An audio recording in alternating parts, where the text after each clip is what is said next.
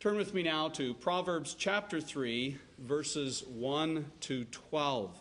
Proverbs chapter 3, and we'll be looking at verses 1 through 12. Reading from the New American Standard Translation. My son, do not forget my teaching, but let your heart keep my commandments. For length of days and years of life and peace they will add to you. Do not let kindness and truth leave you. Bind them around your neck. Write them on the tablet of your heart, so you will find favor and good repute in the sight of God and man. Trust in the Lord with all your heart, and do not lean on your own understanding. In all your ways acknowledge him, and he will make your paths straight. Do not be wise in your own eyes. Fear the Lord and turn away from evil. It will be healing to your body and refreshment to your bones. Honor the Lord from your wealth and from the first of all your produce. So your barns will be filled with plenty, and your vats will overflow with new wine. My son, do not reject the discipline of the Lord or loathe his reproof. For whom the Lord loves, he reproves, and even as a father, the son in whom he delights. Let us once again seek God's help as we come to his word this evening. Let us pray.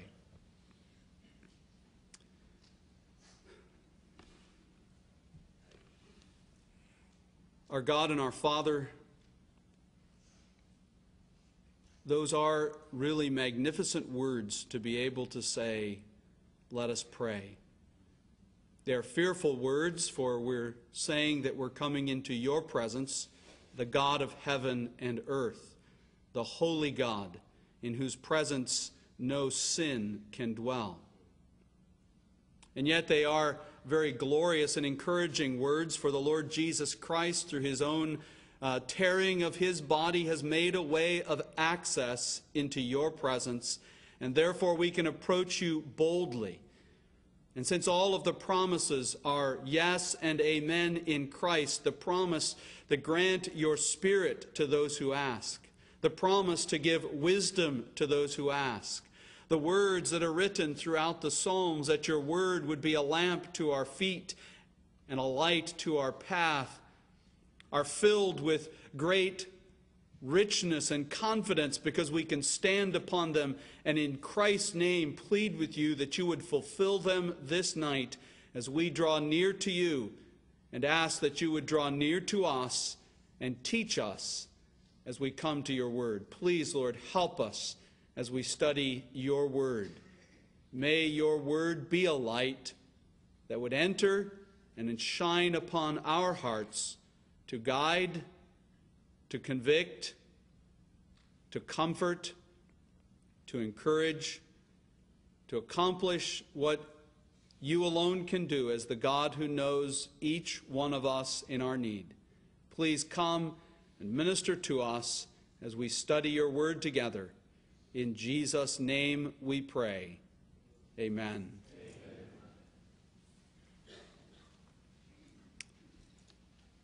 Well, when I heard what Pastor Chansky was going to preach this morning, I wondered if I'd have any fuel left tonight. For I was going in a very similar track in terms of application and in terms of thought. So if there's any duplication, it's probably because what he said that was good stuck on me and it's coming out again. But we're coming tonight to a passage which is very familiar to us. And I trust it will be an encouragement, if nothing else, to reflect upon an old friend. In uncertain times, people are looking for sound advice as to how to weather the storm. Just listen to the radio and hear how many different ads there are to deal with the financial storm we are presently in. This company can make money in any market. That company can invest your money and make all kinds of cash. This one will get you out of debt. That one will help you in this way. There are many who say they have the wisdom necessary to help in the financial storm. Or if you're facing physical trials, health difficulties, family problems, relational challenges, there is a cry for wisdom. People looking for direction and help, guidance and advice. And many recognize that the Bible is a place that we can go to find such advice. The Bible's a good book. It's got some good things to say. And the book of Proverbs is especially helpful in giving that kind of helpful advice for life. It is one of the books which most evidently contains that kind of advice. It's been very hard for us as preachers to do the evening reading because there's so much application from the book of Proverbs that can be brought forward and applied. But we've restrained ourselves, or at least we've tried to. It contains many pithy statements which give sound, practical, earthy counsel on numerous issues. One man describing the book of Proverbs says we shouldn't view the book of Proverbs as though it were a priest or a pastor giving explicit religious instruction, but in a more common way. He then went on to say, wisdom, from the book of Proverbs, calls across to you in the street about some everyday matter, or points things out at home. It functions in Scripture, its function in Scripture is to put godliness into working clothes. To name business and society as spheres in which we are to behave ourselves as if for the Lord, and in which we are to look for His training.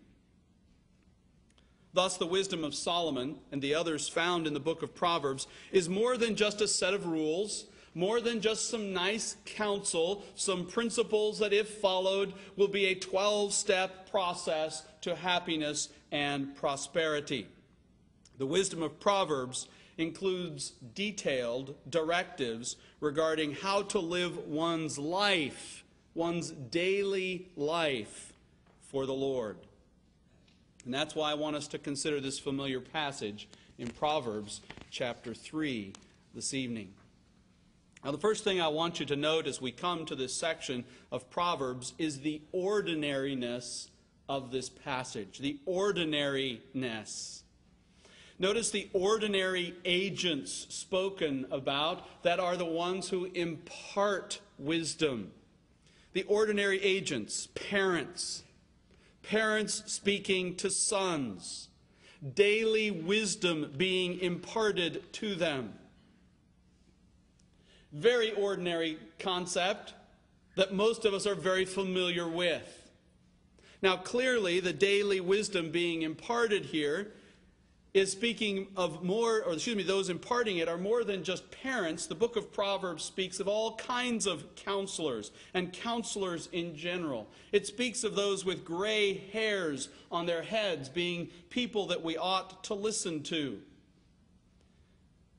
They're ordinary agents by which we gain the experience and the advice that we need. And some of those with those gray or white hairs on their head have gained that experience just because they've lived long in the earth. And they could say to this or that circumstance, I've lived long enough to see how these kinds of things work out. I've lived long enough to tell that this is a good thing to do in that kind of circumstance.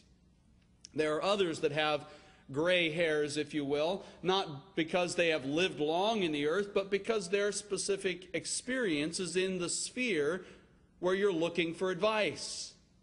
And so their gray hairs are experiential, if you will. I've worked in that field. I've been married. I've faced that circumstance, and therefore they can impart or be the means to impart proverbial wisdom, but very ordinary agents. Now we need to recognize that behind all these ordinary agents is the God who uses them as his agents. Proverbs chapter 2 and verse 6, very early on in this book, states it very plainly, Jehovah gives wisdom. From his mouth come knowledge and understanding. So though we're hearing our parents, though we're hearing a counselor as it's coming to us through the Scriptures in particular, we are hearing the voice of God. It is obvious that the Lord is the one who is viewed as imparting wisdom. It's obvious, isn't it, when the parent says, if you do this, you'll live long. Well, he can't ensure, no parent can ensure that their child will live a long life, but we might like to. No parent can say, do this and you will be healthy the rest of your life.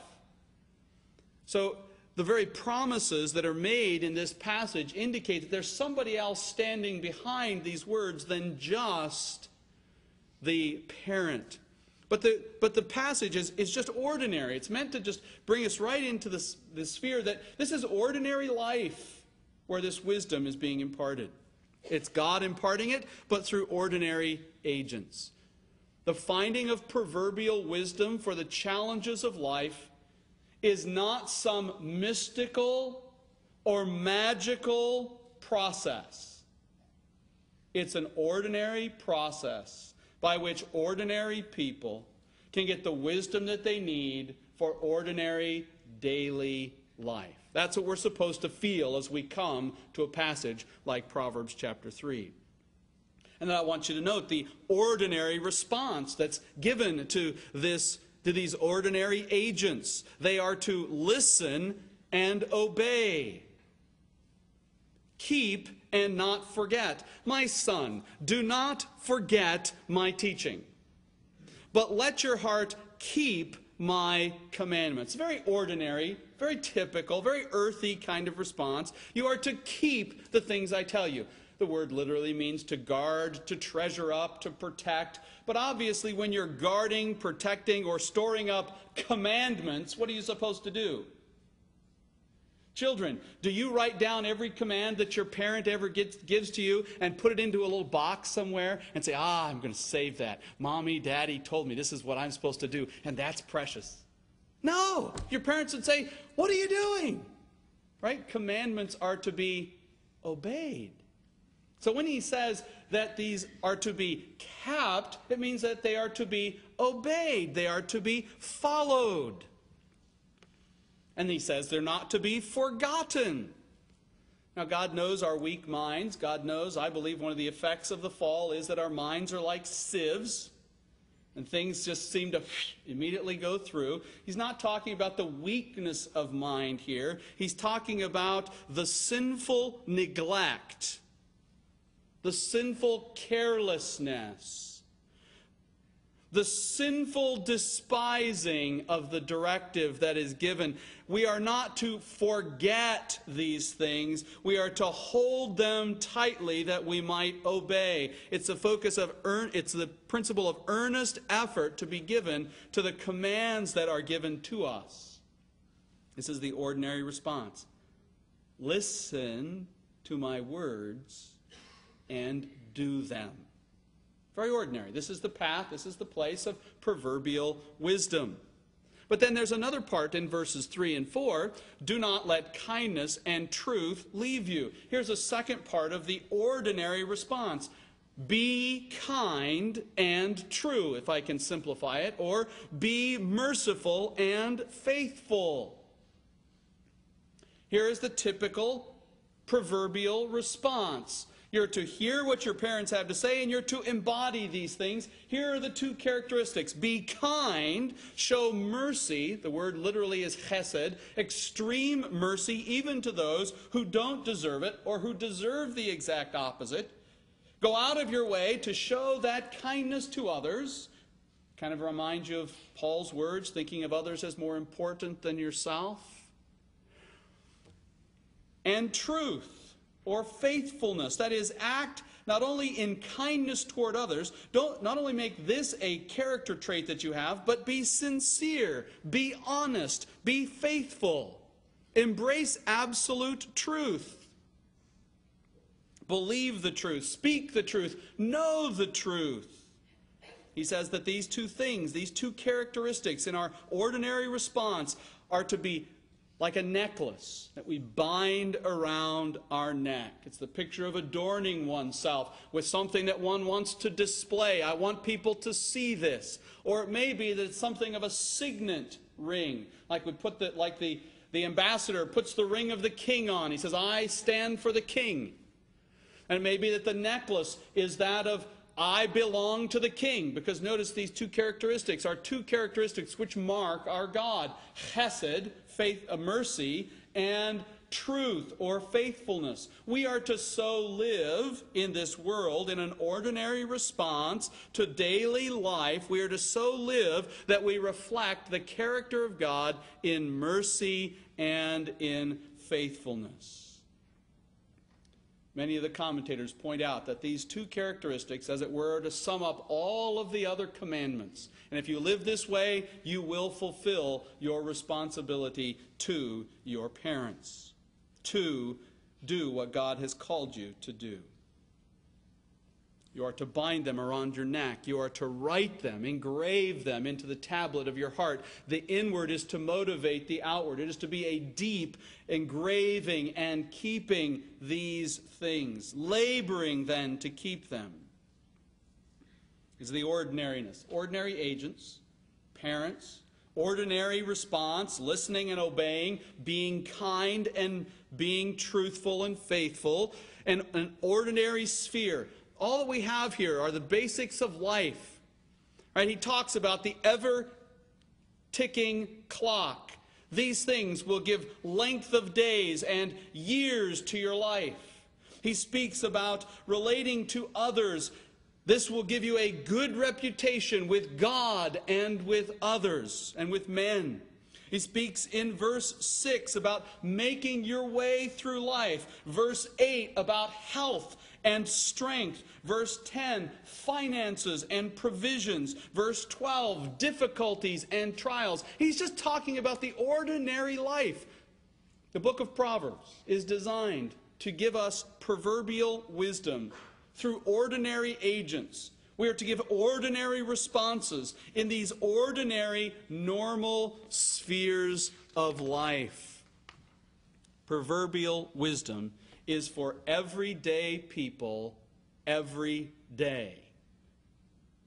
It is for something to be looked for.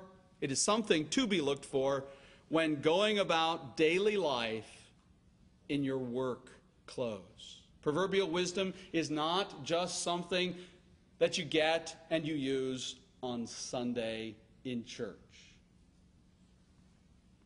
So that's the ordinariness of this text as we come to it. Second main point is this: the essential piety of this proverbial wisdom.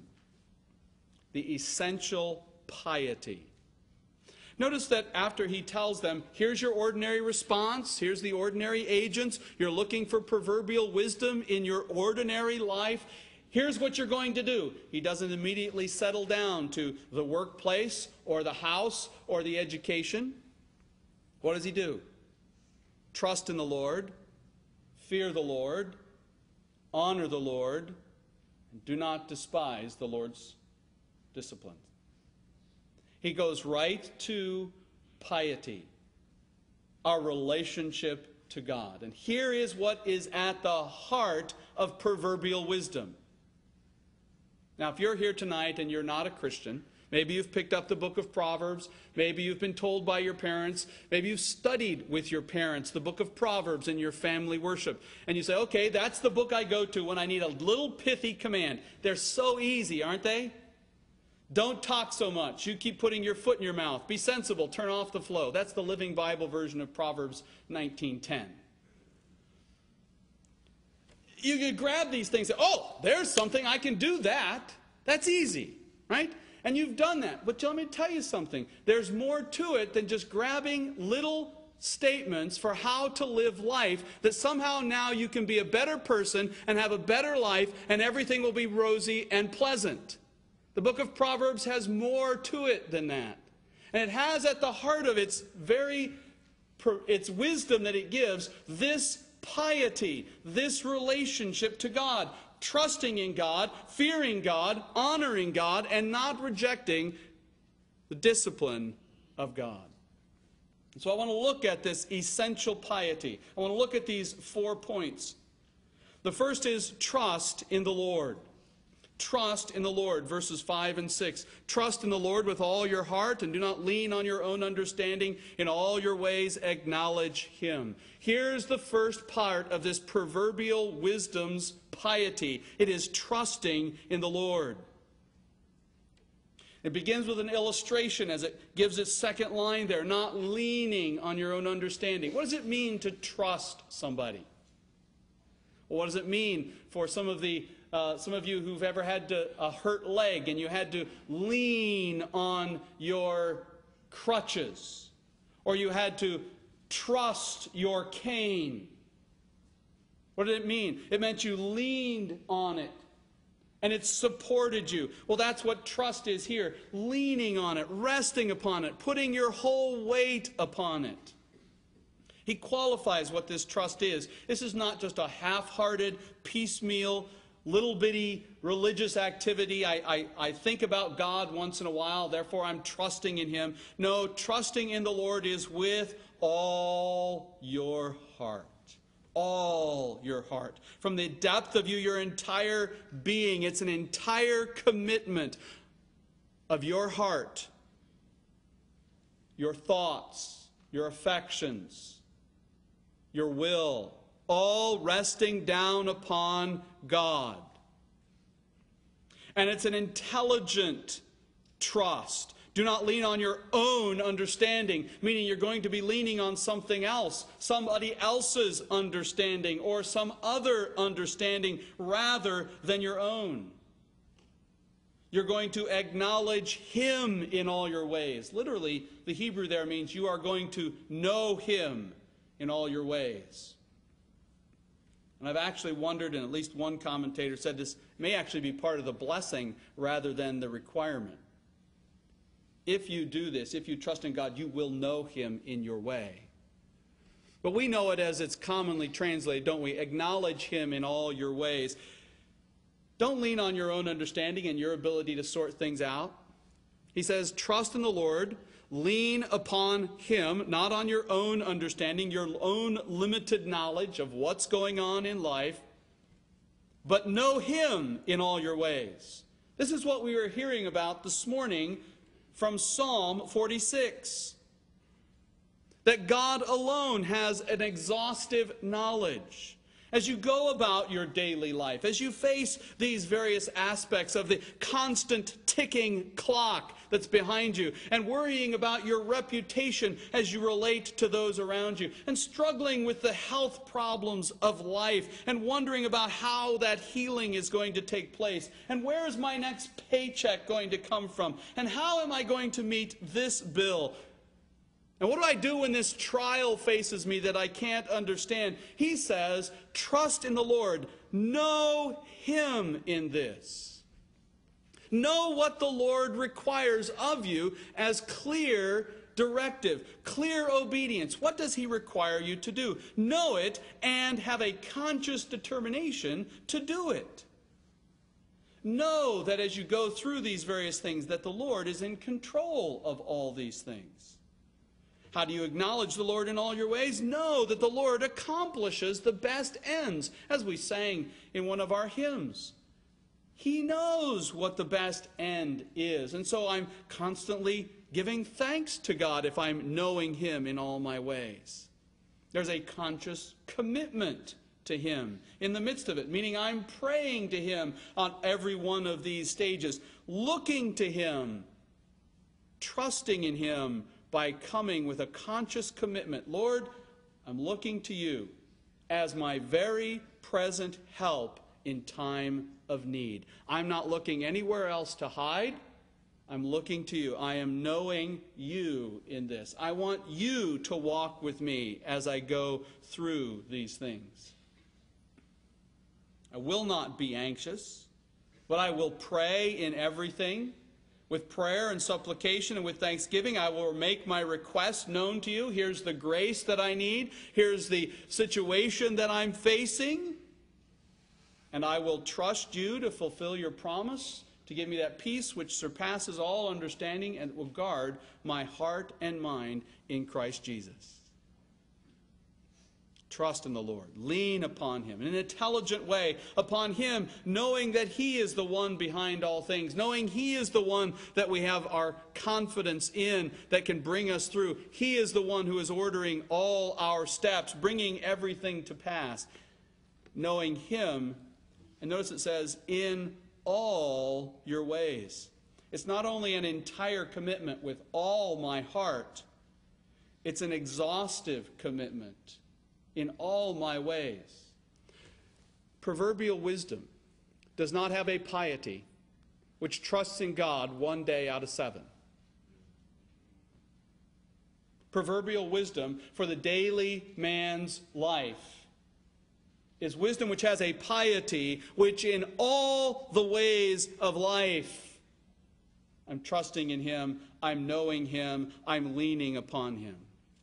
In every sphere of life, whether it's business, marriage, parenting, education, in every part of my life, whether it's the way I'm thinking about something, what I'm desiring to do, how I'm emoting in a particular situation, what choices I make, it's all governed by Him. It's all being governed. Where my feet go, where my eyes look, what my mouth says. It's all being governed by an awareness. I'm looking to Him. He's walking with me. As we read in Proverbs 15, verse 3.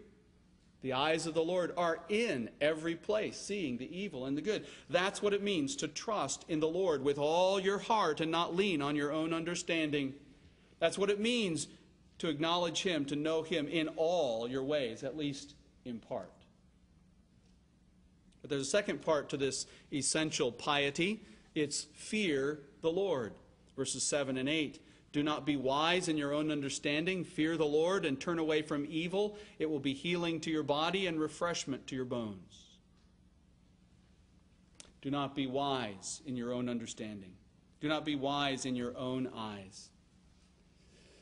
We do have a real natural tendency, do we not, to navel gazing? And when we're navel gazing, don't we have a real good view of ourselves? It's like we look down, whoa, wow, all I see is my muscle. All I see is myself. Oh, I'm pretty sharp. We tend to think highly of ourselves. We tend to be wise in our own eyes, looking upon ourselves. It's that magic mirror on the wall, that you look at, and somehow it's like that morphing program on your computer. Takes away all the wrinkles, takes away all the sags, takes away all of the idiocies, and it just smooths it all out. And isn't it wonderful? That's how we look at ourselves, isn't it? And for proverbial wisdom, the piety that we are to have begins by saying, no, I've got to be humble and honest in looking at myself. This is who I really am. I'm not going to think of myself more highly than I ought, but I'm going to have an honest assessment of myself. But that leads up to, and that's part of this fearing the Lord. And this fearing of the Lord has a particular focus. Fear the Lord and turn away from evil. Now, fearing the Lord can mean many things. And it does mean many things. Something of an umbrella grace in the Old Testament that's immense in many of the things that it takes in. But here the focus is upon turning away from evil. The piety necessary for proverbial wisdom in our day-to-day life has this perspective. I'm going to fear the Lord in such a way that I am going to avoid everything which is contrary to Him, His character, and His will. I am not going to go there. I'm going to turn away from it. I'm going to keep away far from her door. Proverbs 5 and verse 8. Keep your way far from her and do not go near the door of her house. My favorite stories was this woman I worked for in the city. And if you've ever worked in New York City, you know that all the roads are on nice grids. Right? Nice little square roads. Everything works pretty well. She lived in the city and worked in the city, and she was about 3 blocks from the workplace. And so she walked every day. And she was overweight, and she was trying to lose weight, but she wasn't making any progress. And I was talking to her about it one day, and she said, you know, every time I walk past that French bakery, it reaches out and sucks me in like a Eureka vacuum cleaner. And the next thing I know, I've got 3 eclairs and 4 French pastries, and I'm just sucking these things down. And I scratched my head and I said, where do you live? I live here. Where do you work? I work here. Where's the pastry bakery? Here.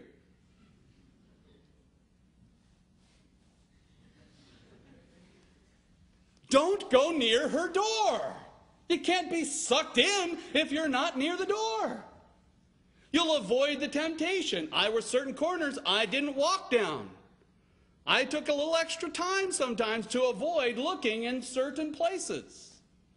I looked at some red shoes in one particular shoe store for a long time, every time I came to one particular corner that I couldn't miss. It was, it's not like she couldn't miss it, but she wasn't willing to. And you see, a lot of times the fearing the Lord and turning away from evil isn't at the last minute with this heroic effort jumping over the great chasm. It's starting way back before I get to the cliff and saying, I'm going to go this way because there's a bridge down there. Turning away from evil means not going near her door, not going near her corner, not taking the way down to her house. Is it any wonder that in Proverbs 7, this naive man is met by this adulterous woman? Well, he was walking toward her house. Of course he met her. And his deceptive heart was already leading him down that path, and that's why he met her. Or he was so foolish that he did not stop and think, that's where the danger is. I will not go that way. But you see, the piety of this proverbial wisdom says, I fear God. I think of God too highly. I hold God in too great esteem. So I am going to turn away from anything that is going to lead me in a path contrary to His will or to His character. In the words of the psalmist, I will place no worthless thing before my eyes. I hate the work of those who fall away. I hate the apostate and the work that leads to apostasy. So I am going to avoid the first steps toward apostasy. I am going to flee youthful lusts. This is the piety that is essential to this proverbial wisdom that wears work clothes, that guides and directs us on a day-to-day basis when we're facing the clock, when we're worried about our health, when we're trying to meet the bills, when we're trying to figure out how to deal with this trial. Here is the second element, trusting in God and fearing the Lord. Turning away from evil. And this is why it's so important that we not think of ourselves as being too wise. Oh, I can handle that. I can put a little shield around that. In my estimation of myself, that's not a problem.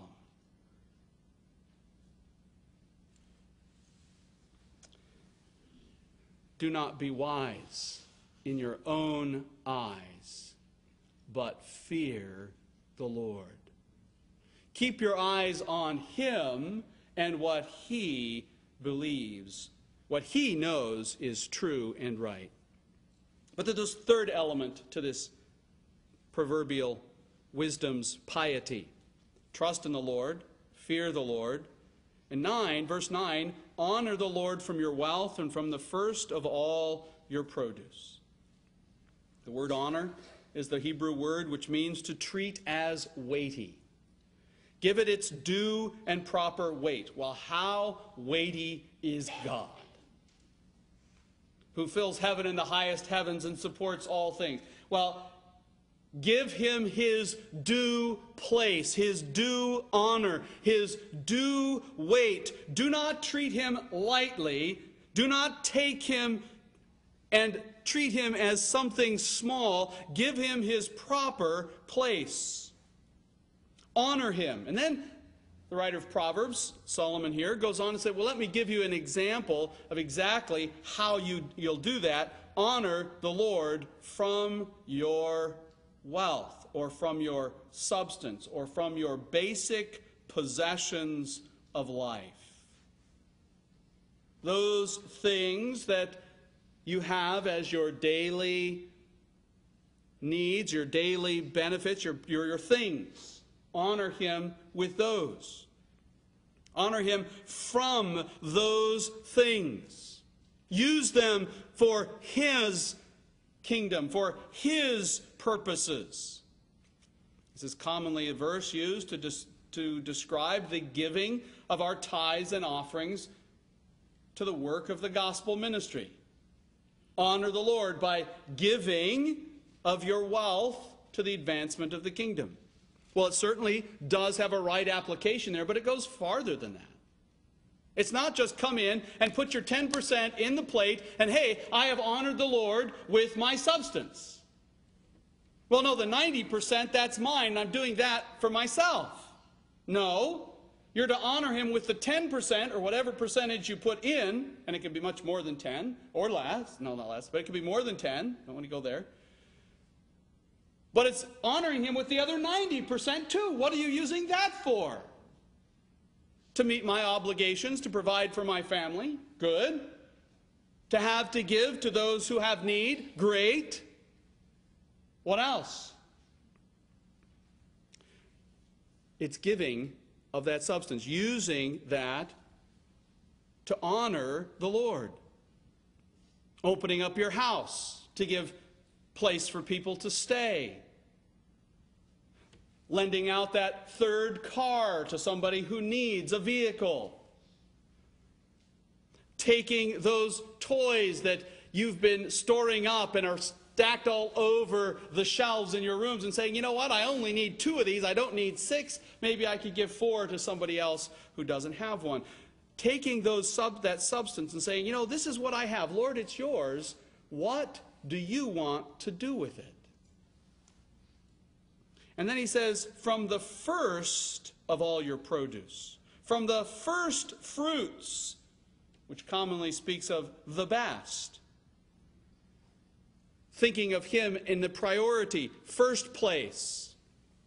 The point here of this honoring the Lord from your wealth is putting nothing before God. Or to put it another way, clinging to no thing but God. As one commentator put it, this is putting your money where your mouth is.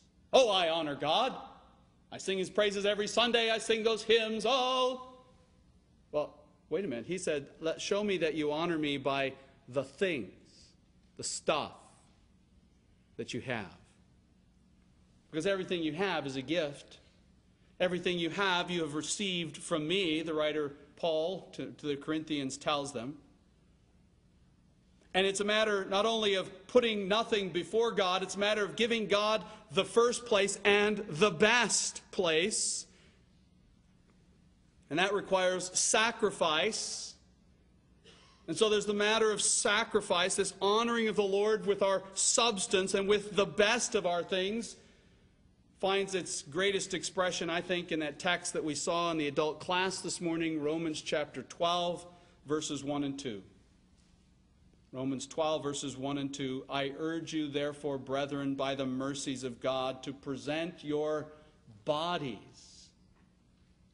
Well, there's some stuff for you. Doesn't get much more basic than that. To give your bodies a living and holy sacrifice, acceptable to God, which is your spiritual service of worship. And do not be conformed to this world, but be transformed by the renewing of your mind, that you may prove what the will of God is. How does God want you to act? How does God want you to live? Here's his will for you. How are you going to understand it? It starts with the mind, but it affects the whole body, and giving everything that is yours and you. Saying, it's all yours, Lord. What do you want to do with it? It's not mine. Honor the Lord from your wealth. Trust in the Lord with all your heart. Fear the Lord and turn away from evil. Honor the Lord from your wealth. And the fourth part of the piety that is essential to this proverbial wisdom is found in verse 11. My son, do not reject the discipline of the Lord or loathe his reproof. Summarize this with this phrase: submit to the Lord. Submit to the Lord. He talks about rejecting the discipline of the Lord, which can mean to cast it off, to throw it away as though it were something to be discarded, to utterly reject it. To loathe something is to have a deep emotional rejection. So how would we cast off the discipline of the Lord? How would we reject his reproof? Now, discipline is the word for instruction. It can be the word child rearing or training. The Greek word used highlights that reality. So it's a general term about any kind of instruction that God is giving you. The word reproof specifically speaks of God dealing with your sin. When you have stepped out of line, when you have violated God's law and you need to be corrected.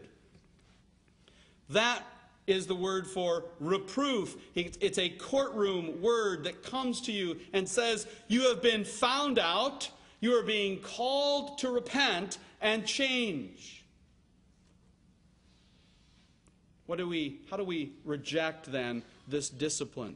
How do we loathe this reproof? Well, just think for a minute. What have you seen in the classroom? How do students reject the instruction of their teacher? Well, they roll their eyes and don't pay too much attention to what's being said.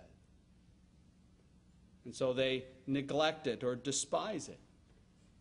When we reject or cast away the discipline of the Lord, we can do that by being depressed by what he has brought us, by being fretful at what he has brought us, by being impatient in what he has brought our way. The way he has chosen to discipline us, we say, this is too hard, and we have hard thoughts of God. That's another way that we can reject or loathe his teaching of us. We can be like Jacob and look at life and say, it's been hard. My whole life has been nothing but pain and agony. And you're going to bereave me of my other son. Or we can be like Gideon. Oh, my Lord, if Jehovah is with us, why then has all this happened to us? Where are all his miracles which our fathers told us about, saying, did not the Lord bring us out of Egypt? But now the Lord has abandoned us. And we harbor hard thoughts of him, and we don't like the way he's ordering things. We don't like the way he does things. He gives us a plant to cool us, and then he kills the plant. And Jonah gets angry at the Lord, despising his reproof. We can refuse to be comforted like the psalmist in Psalm 77 and verse 2. In the day of my trouble I sought the Lord. In the night my hand was stretched out without weariness. Here's the fourth aspect. How do you deal with God's dealings with you? How do you receive God's instructing of you? Whether it's in just the normal circumstances of life, or through the Word of God that comes to you, or through one of these counselors who point something out in your life, or through God coming through his Word, or through one of those counselors, or through experience around you to rebuke you for sin that's in your life. How do you receive that? The proverbial wisdom needed for daily life has this aspect to its piety. It embraces God's training methods. It embraces the wilderness. It embraces the rebukes. One of the most ridiculous things I ever heard was when I heard that teachers should no longer use red pens to mark their papers because it might hurt their students' feelings. I love red pens as a teacher. Ask any of my students. It gets their attention. I had a teacher write a red-penned note on a paper that transformed my life back in college. If they had used green and nice, gentle words, I probably would have rejected that paper. Now, it's not the color so much, but brethren, the point is this. Are you going to embrace the way God deals with you in pointing out your sin? If you need to be corrected, if it's correction, then guess what? You should embrace that. It means you're wrong. You want to go through life saying 1 + 1 = 6? Don't build a house for me. When God comes and says, no, that's sin, that's wrong, I want to correct you. He's redirecting you to get you back on track. I love this verse I came across. I'd never seen it or never really stuck with me until studying Job chapter 5 and verse 17. I want to just turn there for this one verse, because if you get anything, take this one home with you. Job chapter 5 and verse 17. Behold, right before the Psalms, Job 5:17. Behold, how happy is the man whom God reproves. So do not despise the discipline of the Almighty. Is that your heart toward the discipline, the instruction, the reproofs that God brings your way? Do you find yourself, oh, how happy and blessed I am that God has pointed this out, lest I should keep on in that path? Oh, what a blessed God I have that He would take the time to instruct me on this particular point, that He might direct me better, that I might think more accurately about myself and my world. Oh, what a blessed man I am, a happy man. God has reproved me.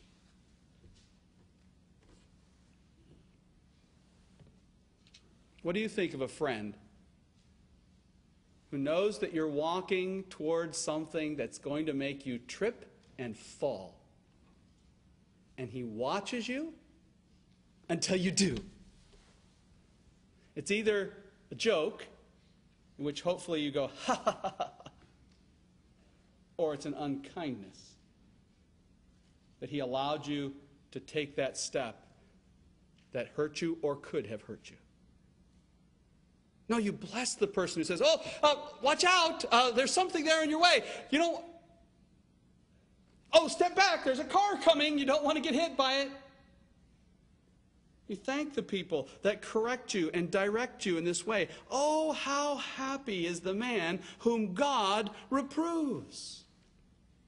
We spent a good bit of time in the adult class looking at Jeremiah chapter 3 and many of the truths that were found there.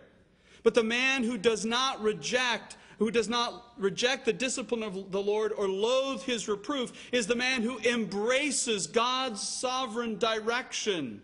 And that's what Jeremiah did in Lamentations 3. He said in the midst of it all, the Lord's loving kindnesses indeed never cease. The Lord is good to those who wait for Him, to the person who seeks Him. It is good that he waits silently for the salvation of the Lord. It is good for a man that he should bear the yoke in his youth. Do you know what a yoke is?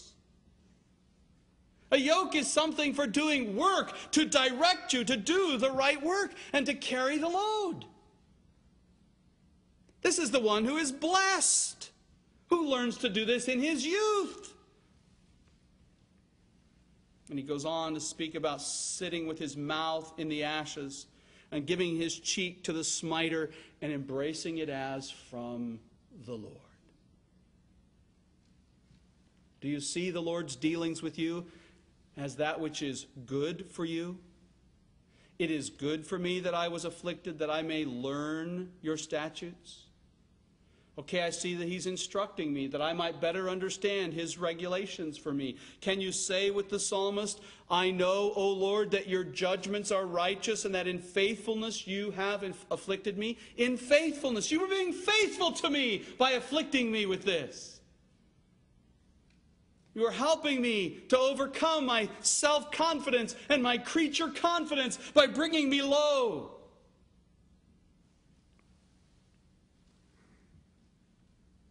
It is good. But Solomon highlights here something else for us. My son, back to Proverbs chapter 3, my son, do not reject the discipline of the Lord or loathe his reproof, for whom the Lord loves, he reproves, even as a father, the son in whom he delights. This fourth element of this piety that is essential to this proverbial wisdom says, this is God's loving care for me. God is assuring me that he delights in me by dealing with this in me. God is assuring me that I'm one of his children. I'm part of his people, part of his family. And the writer of Hebrews picks this up in Hebrews chapter 12 and expands upon how wonderful it is that God deals with us in disciplining us. For if he does not discipline us, you are illegitimate. But whom the Lord loves, he disciplines, and he does it for righteousness' sake. Looking for wisdom, wanting direction, finding that way to direct yourself through the ordinary things of life, the ordinary daily activities of life. And you say, I need the wisdom that's going to help me make that decision that faces that ever-ticking clock with death at the end. And I need something to help me through life to that point in that context. I need wisdom when I'm thinking about how do I relate to God and men and maintain their favor in a right way and maintain a good reputation. I need proverbial wisdom. I need wisdom to know the right path that I ought to take and to know that I'm on the right path when I take it. I need that wisdom when I'm facing those health decisions. This treatment, that treatment. This doctor, that doctor. I need this wisdom to help me to deal with the financial aspects of life and having enough to fill my family's bellies and to take care of them and meet my obligations. I need that wisdom to help me with those trials and difficulties that are from the hand of God, that pressing down upon me, directing me in painful ways. I need wisdom. And Solomon says, okay, listen to the ordinary agents of wisdom. Listen to those ordinary agents that God has put in your path. Parents, gray-haired individuals, people that have manifested that wisdom to be a good counselor. Listen to those ordinary agents that God has given you. Take and listen to the Word of God, ultimately where God speaks to us, and as these counselors speak to you. But here's what you need, essential to such a proverbial wisdom. You must have this piety on a daily basis in the ordinary aspects of life, in all of those decisions. Trust in the Lord with all your heart. Know him at every point. Seek to draw near to him and live with him at your right hand. Place him there. See him there. And then fear the Lord.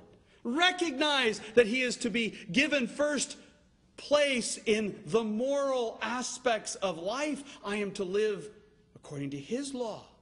I must avoid anything which contradicts His way, which is contradictory to His character. After all, I'm supposed to have mercy and truth, which are His characteristics marking me.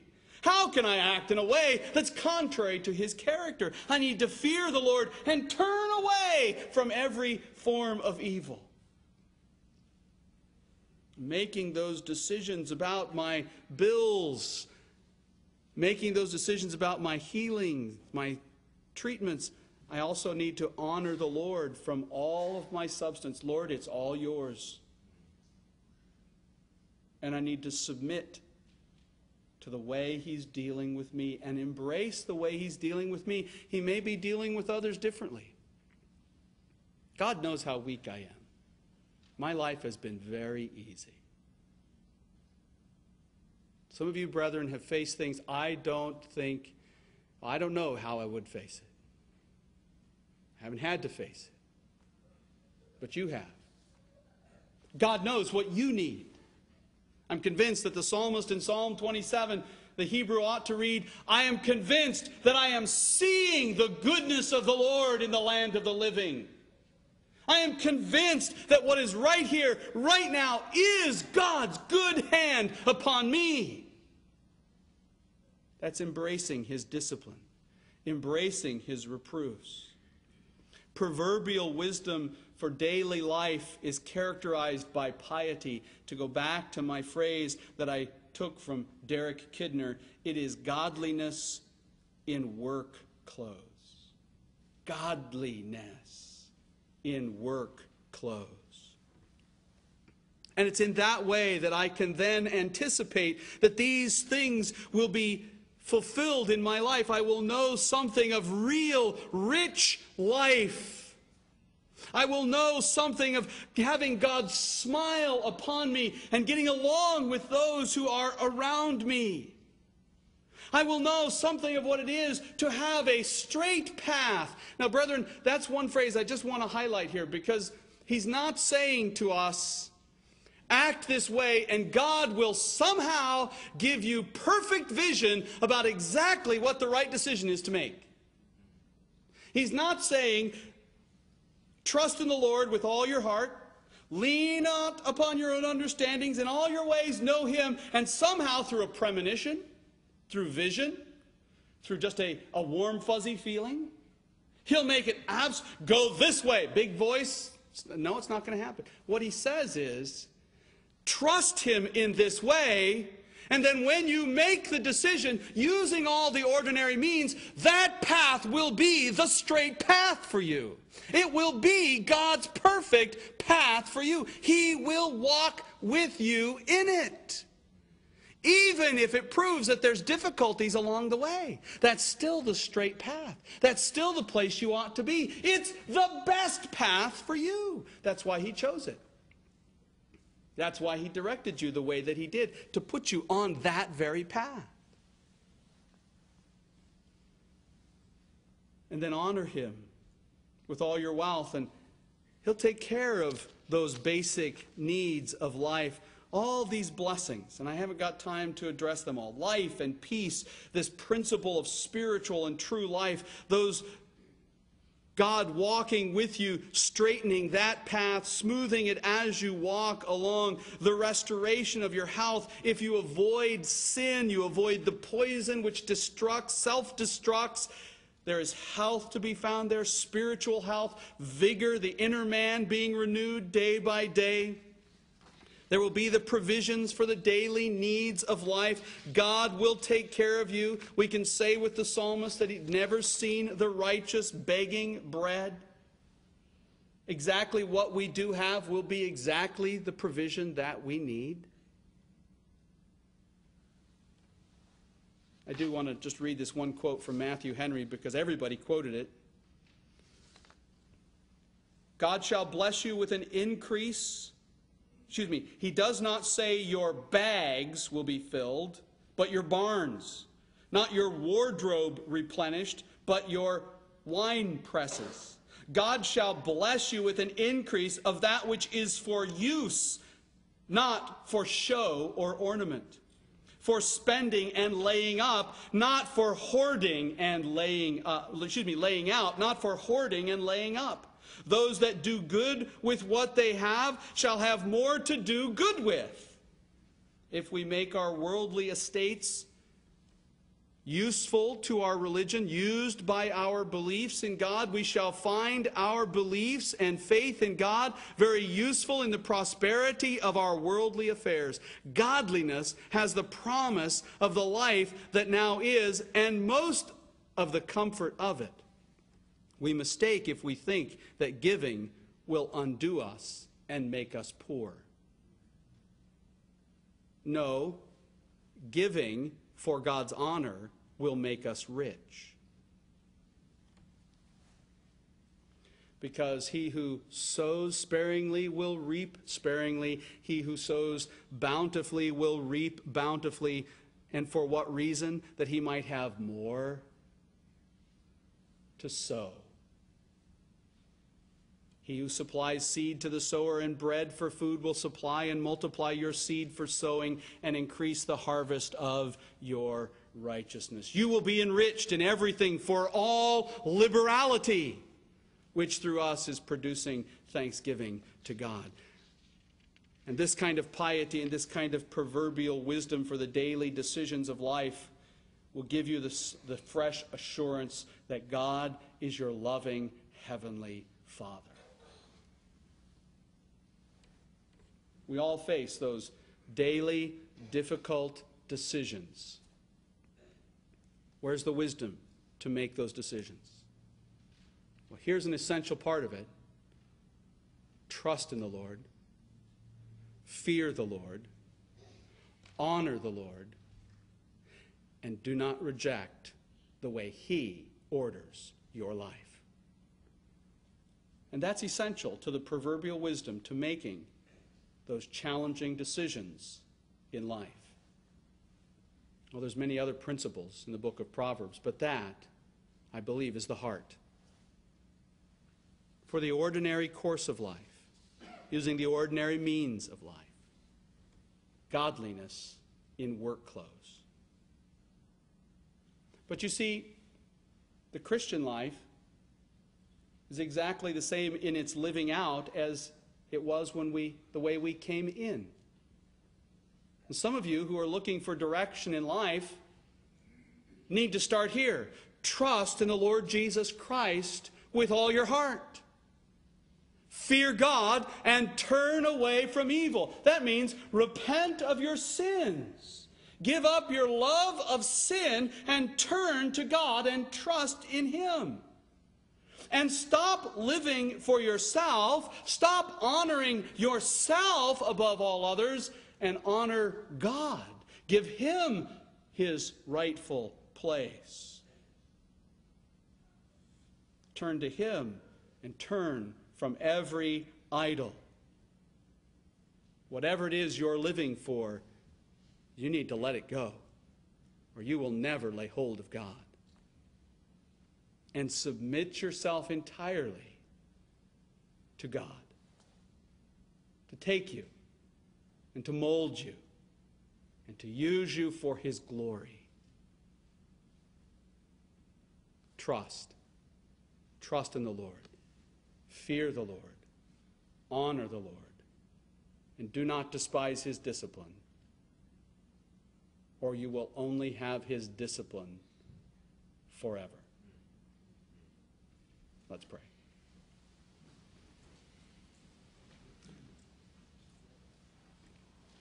Father in heaven, we plead with you that you would help us.